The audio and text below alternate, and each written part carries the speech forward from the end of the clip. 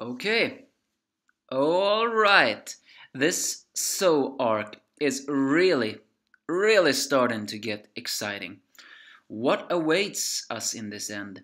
And Uda did not lie for once. Well, he technically has never lied, but I feel he sometimes do not keep many promises, but that's maybe because we expect too much. But he did not lie that this arc is about Sanji, because now, whatever past Sanji has had, it is way more extreme than any of us have ever thought before.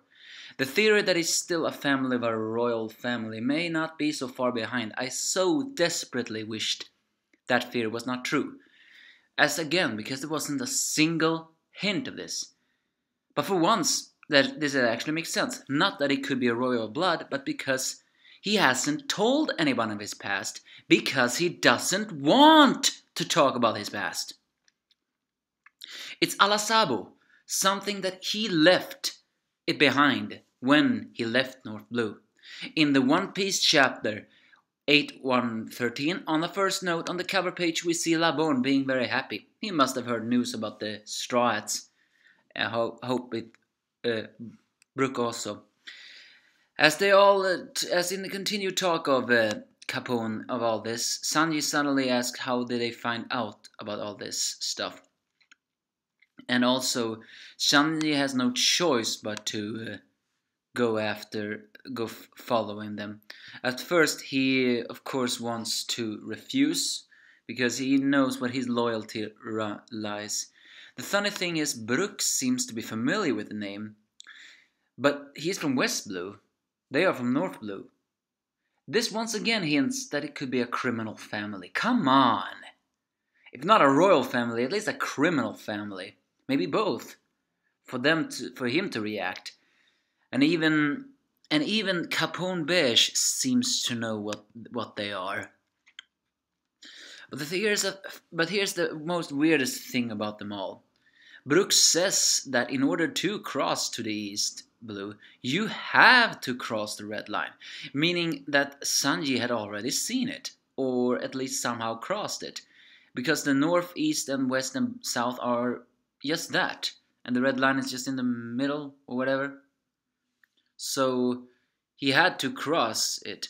How in the hell did he, at the age of 9, cross it? This is what it's getting exciting.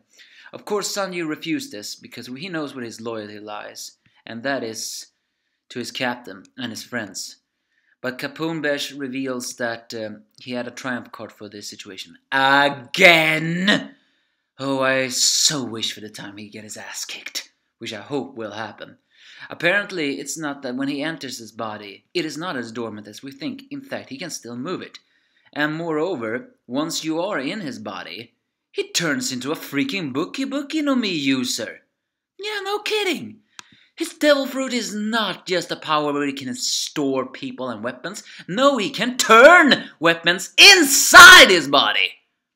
Or are you telling me that he can store weapons in his body and turn his entire fortress body into his weapons?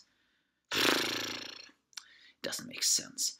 But one thing does make sense, that when Sanji dropped his cigarette, it began to burn, and Capone Beige was very desperate in putting it out, revealing that although the fortress fruit, the Shiro fruit, allows him to become a living fortress. I have a great guess that maybe the fabric of the fortress is not stone, but the same type of fabric that is his clothes. Maybe that's why he panicked. Although, other than that, I would say it's pretty weird that a cigarette will burn a fortress, you know. So yeah, he threatens them that they are hostages, and in every step of the way, and everybody is gonna go with them, including the Straw Hats that they have captured. And so the advisor of Capone Beige, that creepy lizard mouth or whatever, his name is Vito, Monster Gun Vito, an advisor, reveals a secret to Sanji, which he reacts with fear or shock with. Okay, what kind of secret is it now? Please, I'm begging you, do not let it be something disgusting. I'm begging you, not something disgusting. But So yeah, and he also reveals apparently that once again, Big Mom is someone with enormous shrewd priorities. We all know she loves sweet but hates bittersweets. Apparently, she also has a schedule. Everybody needs to attend her tea parties. And since Jinbei is an ally of Big Mom, doesn't that mean he and his crew has to join it too? Once again, in a hint that Jinbei may help Sanji once he gets there. So when tea party happens, everybody has to attend. Every single buddy who's an ally. And apparently, somehow this secret was discovered by, well, because Big Mom is Big Mom. It's clear that Capone Besh do not care about whatever he does. He just decides to be someone's underling, and he wants to hide behind a strong shadow. A clear and cape sign of a coward, of a manipulated schemer that deserves nothing more than defeat. And so Sanji has no other choice than to agree. And he writes a letter, gives it to Nami, and says that I'm sorry that I never wanted to drag you into this, and I never expected my past to happen. But I have to do this. This is me. And so, with the last shock, he actually managed to throw the 3 Straw Hats, but not Caesar, of course, out of Capone's body. And finally he turns the tail on that manipulative bastard. Granted, he doesn't go berserk and kicks everyone's asses. No, he once again shows that Sanji is a mastermind when it comes to scheming.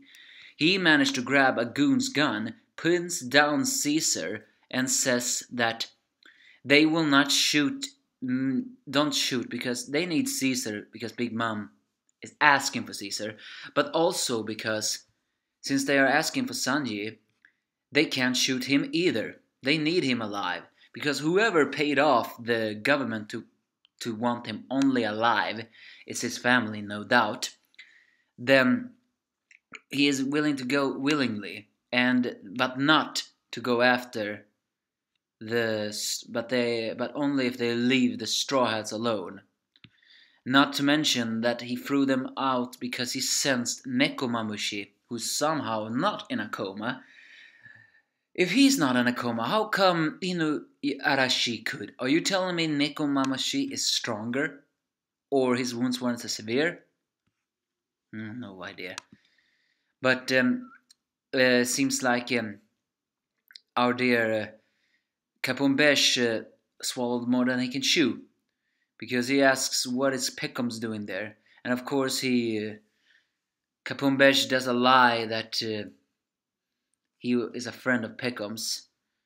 But as Nami's and the others yelling for Sanji to come back and wait for Luffy, Sanji just gives them a smile, almost like a farewell smile, and says, I promise I'll be back. With no other choice, somehow Capone Besh transforms his legs into tank rolls and rolls away. Again, how in the hell can he do that?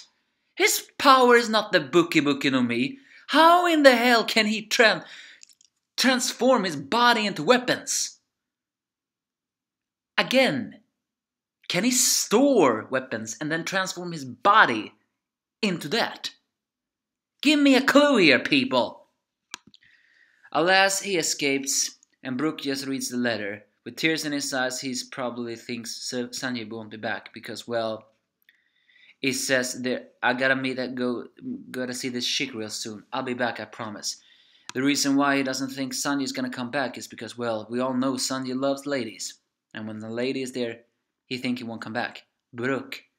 Sanji loves ladies, no doubt. But do you really think his loyalty to our lady is stronger to his loyalty than to his crew? Every single lady he has helped this time has moved him. Whatever, this is basically this chapter. I know it was a long review, but it was certainly awesome. I'm already longing for the next. Which I know, after next chapter, there's gonna be a break. I know, or if something like that. On a side note, Sanjis Past, yeah, it's most peculiar. He was only a hand wave that he was born in North Blue, but he never told about it. And now it is clear. It is basically confirmed. He left it. He did not forget it. He did not get amnesia. No, he left it. Just like Sabo. But is the Windsmoke family a crime family or a royal family? That's what I need to answer. Given to how fact everybody gets so shocked, I almost more suspected a criminal family than a royal family. But on another thing we can note, Trafalgar Law is also from the North Blue. I hope the crew members will ask him what the Windsmoke is, so he can confirm it for us.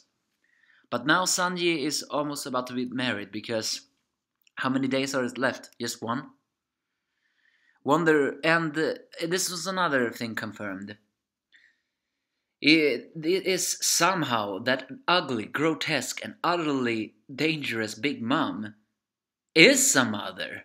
Yeah, because Caesar himself confirmed one of Big Mom's daughters. That basically confirmed that Pudding or Pudding or whatever her name is really the 35th daughter of the Linlin family, which is Big Mom's family name. So somehow Big Mom has 35 daughters? Or again, are you confirming me that Big Mom is the main leader? I'm not matriarch, it's something else. Screw it. Again, but I said, truly, this was awesome. What awaits us next? I just hope we will get more to the point. Is Big Mom gonna be the villain of this arc?